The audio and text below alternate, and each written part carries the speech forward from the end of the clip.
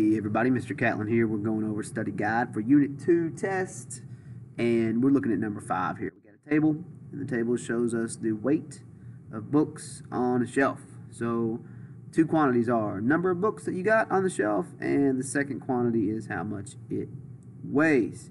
So in the table, it gives you a pair of corresponding ones that you really need to focus on, because you can't fill out the rest of the table until you know their relationship. And since it's proportional, it tells you right here, that means that every book weighs the same amount. So if 8 books weigh this, then you should be able to find the weight of one book by simply just taking the weight of 8 of them and dividing it by 8. So what I would do here is I would start with 38.4, the value on the right, and dividing it by 8.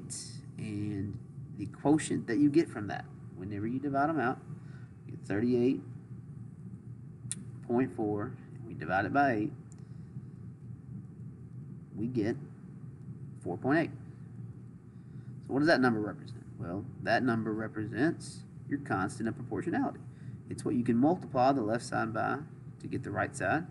And it is also the weight of one book. So you can kind of add another column to this. If I've got one book, then I know it's going to weigh 4.8 pounds. And that's helpful because now you know what to do with 13 and 3 to get the weight of them. You can fill out the table super duper easily.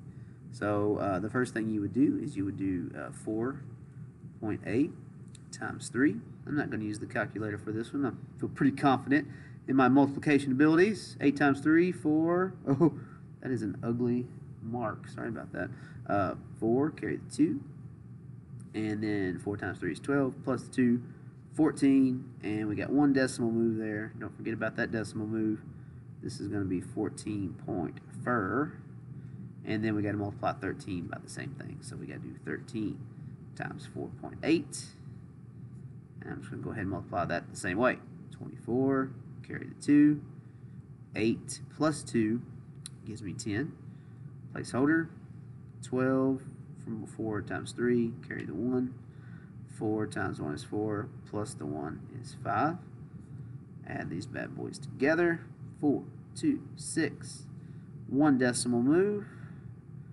Okay, does the answer make sense? I always like to do a reality check.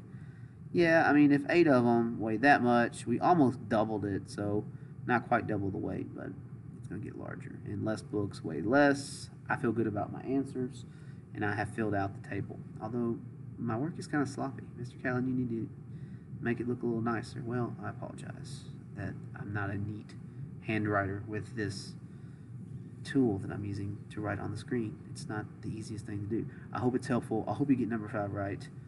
Good luck studying. Good luck on the